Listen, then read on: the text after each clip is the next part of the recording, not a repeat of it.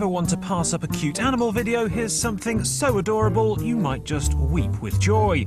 Like many people, this baby gibbon just loves her pet cat, playing with it and stroking its silky fur.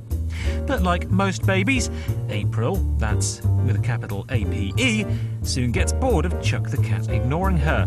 And if you can't get attention by being nice, well, you turn to being naughty. Fortunately, Worldwise Chuck takes it all in his stride. Well, mostly. The pair were both rescued by MidwestTongs.com, which funds their project.